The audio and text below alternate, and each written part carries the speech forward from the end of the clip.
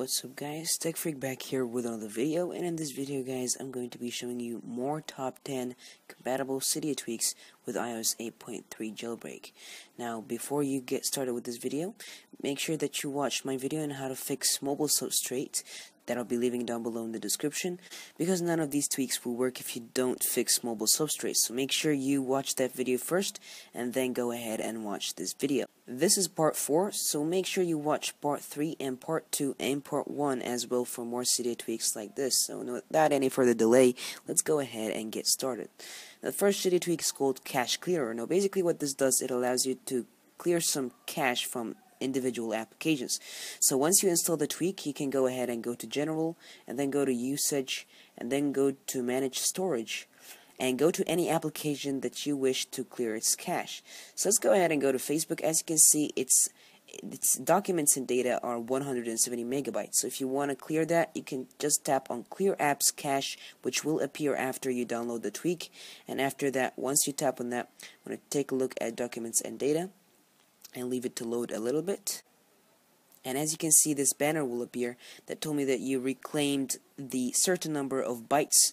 And as you can see, by going back again, you'll find that Facebook documents and data are now taking only 152 kilobytes. So that's just saving more storage, and it's a very nice Cydia tweak. HotSpeed allows you to change the speed of fading of the volume HUD.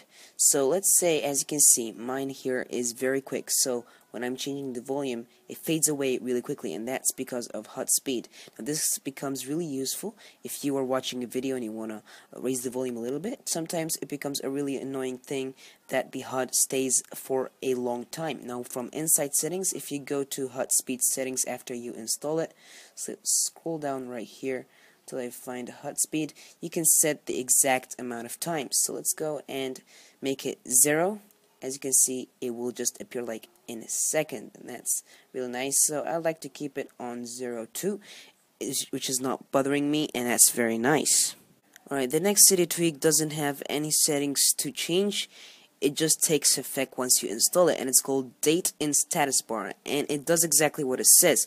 It adds the date in your status bar, and that's really it. As you can see right here, it says June 26th and next to the clock, and that's really nice. I really like this Cydia tweak, and I recommend downloading it. Wi-Fi booster as well doesn't require any settings to change.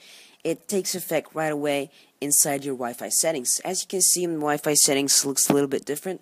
Now what Wi-Fi booster does, it gives the iPhone a little bit of a boost, or it uses all the antenna's power to reach the most far Wi-Fi networks. As you can see, these wouldn't appear for normal. I just want to tell you that only this one that I'm connected to is the one that will appear if I am without Wi-Fi booster, but with Wi-Fi booster all of these will appear, and that's very nice, and it actually works. The next tweak is called Instagram++, and it supercharges the Instagram application. It basically allows you to download photos and do other stuff like having this cool full screen view. And as you can see, if I go ahead and try to download something, I can go ahead and just tap and hold on it, and then this will appear.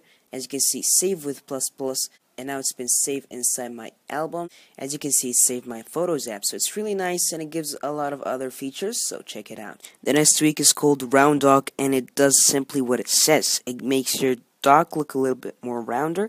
As you can see right here, it doesn't have any settings to configure, just change the look of the dock and it makes it a round. The next Cydia tweak is called Long CCP, and this is quite stolen from Android. If you tap and hold on a switch inside your control center, you can go ahead and go to access its settings. So if I tap and hold on the Wi-Fi settings, as you can see, it will redirect me to the Wi-Fi settings app. And this, as I said, is stolen directly from Android. The next tweak is called Flux, and it's written f.lux. Now this allows you to change the temperature of your display, and it makes it warmer when you need it, and it makes it lighter when you need it as well. So let me go and show you a little bit of what I mean. So as you can see right here, it changes at night and at daytime. It simply needs your location to know that, and it allows you to read easily, and it's you know, easier for the eye. Let's take a look at what it does. So as you can see, I'm at daytime here. If I can change that, as you can see, I can make it more blue, which would be a lot better in night. And as you can see, it can make it warmer.